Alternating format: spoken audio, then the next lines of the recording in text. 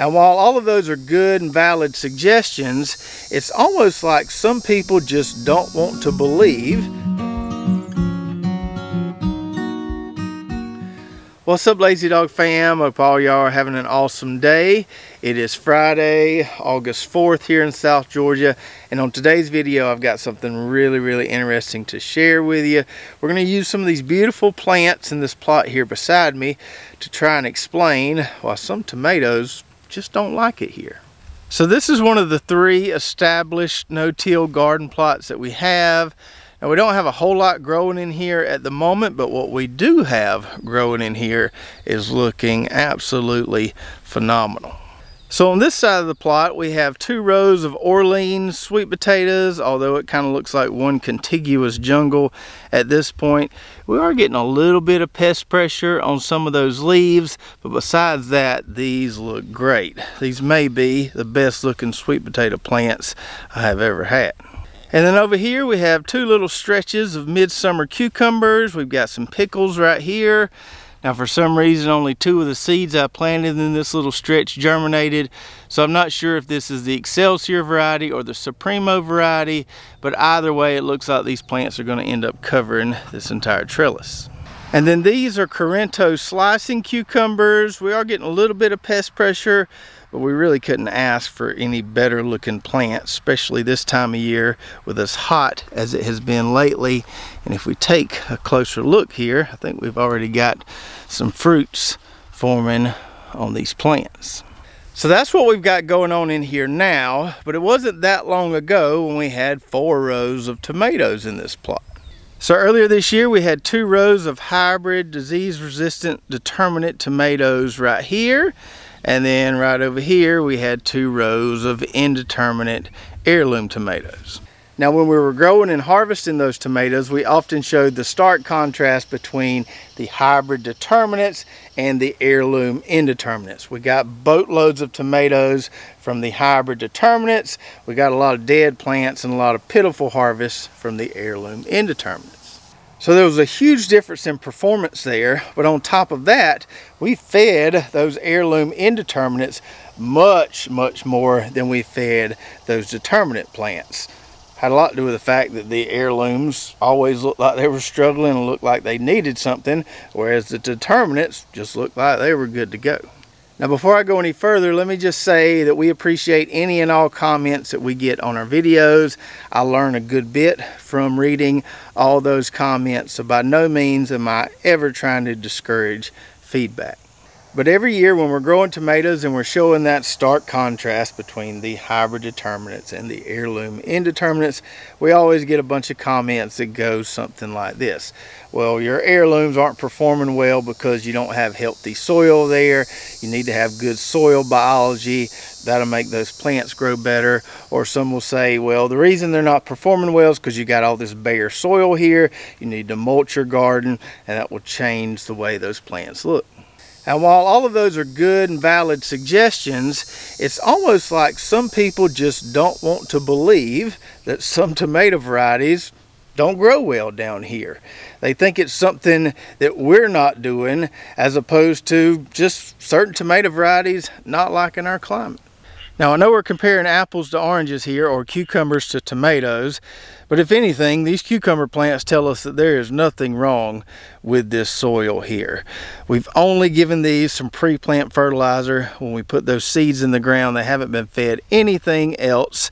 They haven't been sprayed with any fungicides or anything like that, and they're just absolutely thriving. And cucumber plants are not supposed to look this good this time of year down here. I know, because we used to try to grow cucumbers all throughout the warm season when we sold our vegetables, and usually this time of year they've got mildew all over them. They may be producing a little bit, but the plants usually look pretty rough when we're staying in the mid-90s like we've been lately.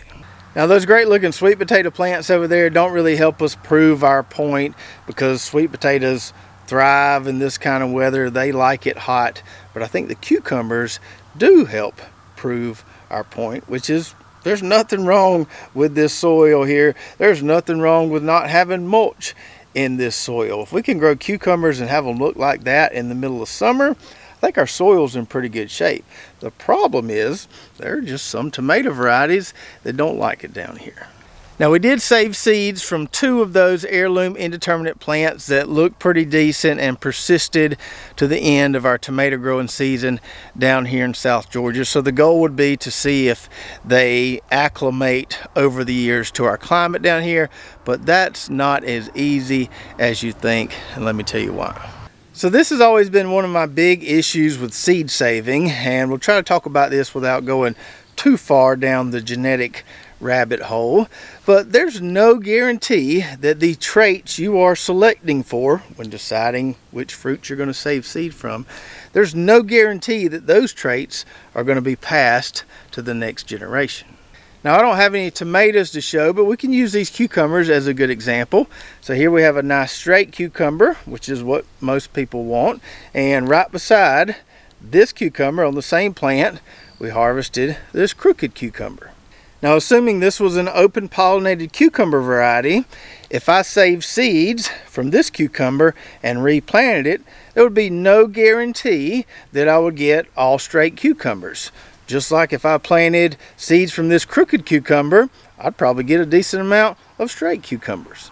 Now, if we were to take some tissue samples from these cucumbers and do a really complex genetic analysis and nail down what in the genetic code makes this cucumber straight versus this cucumber crooked, then maybe we could select certain traits and selectively breed cucumbers to be straight as opposed to crooked. But it could be that this is not a trait thing at all, just could be some random environmental reason why this one is crooked and this one is straight. So you can go out to your garden and pick a nice big ripe tomato, save some seeds from it, grow those out, and hope that the offspring are going to share some of those same characteristics that you saw in that really nice parent tomato. But there's no guarantee that it will, because you don't know if the desirable traits in that parent tomato you harvested are tied to the genetic code, or they could be mostly environmental. If they are tied to the genetic code, you don't know how those traits are expressed and passed on to the next generation. Now, I'm not poo-pooing on seed saving. I think seed saving is great because it helps preserve the legacy of some of these great older varieties. Take, for example, that Seminole pumpkin we have growing back there. But I think a lot of gardeners that are saving seeds from nice looking fruits think they're doing a lot more than they're actually doing without knowing what traits you're trying to preserve there and how those traits are passed. You're really just kind of picking and guessing. And in addition to that, any kind of local acclimation or adaptation is going to take many generations or many years. If anybody tells you that they've achieved that in just a couple generations, I don't know that I would believe them. Now, we may be able to eventually achieve some kind of local acclimation with that Turkey Creek tomato variety, but it's probably going to take at least 6 generations, if not more. And lastly, circling back to what we were talking about at the beginning of the video, don't be too hard on yourself if a variety doesn't perform well in your garden. Yes, you can make sure you're doing all the right things, but some varieties just don't like certain places. So don't think it's your fault. Could just be that variety doesn't like your area and you need to pick something a little more vigorous.